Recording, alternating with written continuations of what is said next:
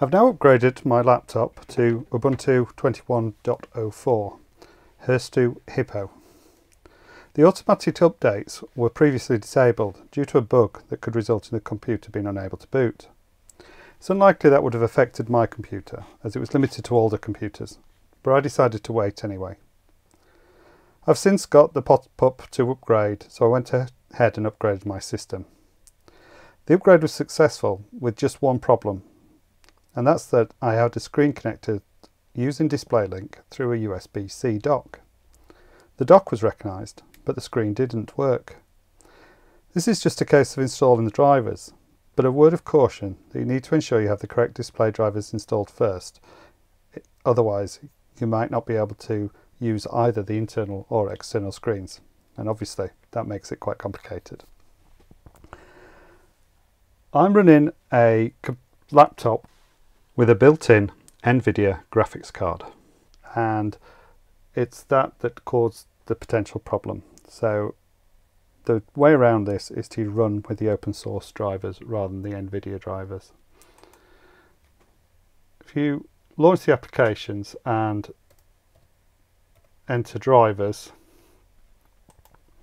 and you see that icon, additional drivers. And this is going to show us any proprietary drivers that are installed.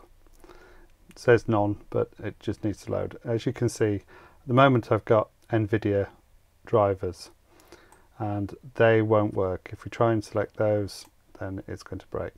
So we need to use x.org, X server with Nouveau display driver. Have to authenticate, and now it's going to install those drivers. It's going to take a short while to do that. While that's doing that, then you can download the Displaylink drivers. If you go to www.displaylink.com and then choose Downloads and Ubuntu. It doesn't have any drivers specifically for 21, but they've got the 2004 drivers, and you can download those and install those after changing the video driver. So click on download. It's a zip file. You just need to unzip it and set executable permissions and run it.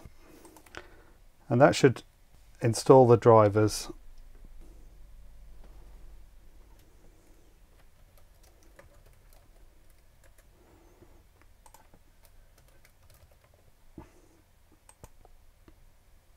Let's wait till this is finished first. Okay, once that's complete, then you can download, say, unzip the file and then run this. So you can install the drivers. So the file that you download is a .zip file, and you just unzip that, just using unzip, and then the name of the command, the file you've downloaded. Then set executable permissions on that, and then you need to run it as sudo, and that will run and install the drivers. I won't do it here because I've already installed it, so it won't run properly anyway. And now you should be able to reboot and make sure it's working properly. But what if you don't select that driver first and you end up with a system that boots, but you won't be able to do anything because the screen doesn't display anything? Don't despair. As long as you've got an alternative kernel, you should be able to select that from the grub boot menu. That won't load the Displaylink driver. You can then change to the open source video driver, as shown previously, reboot, and then it should work correctly.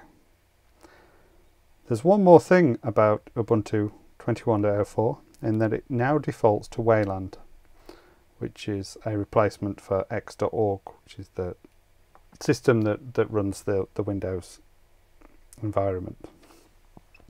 This is not a problem for most people, as most applications should work correctly. but I often use screen capturing software such as Simple Screen Recorder, which is actually what I'm using here to capture this. And when I tried to run that, it gave an error message. So that's just a case of going back to the login screen and selecting Ubuntu on Xorg instead of the standard Ubuntu, and that's just in the bottom right hand corner in the settings option. I think Wayland is going to be the future. Hopefully all applications will get upgraded to support that in future, but for now I'm going to stick with running x.org. And other than these issues with the screens, very happy with Ubuntu so far. Everything else seems to be working fine, and no problems with the upgrade. So there it is. It's not a long-term support version, so if you want to stay with the most stable version, you might want to stay on the long-term support. But if you want some of the more cutting-edge latest features, then it's a worthwhile upgrade. And I've also created another video on running Ubuntu 21.04 on a Raspberry Pi. If you're interested in that, see the link in the description, and the video will be shown on the end of this video. I hope you found that useful. If you did, please click a like so that helps other people find it, and please consider subscribing to find out more about Linux, Raspberry Pi and various other maker topics. And I hope to see you on a future video. Thanks for watching.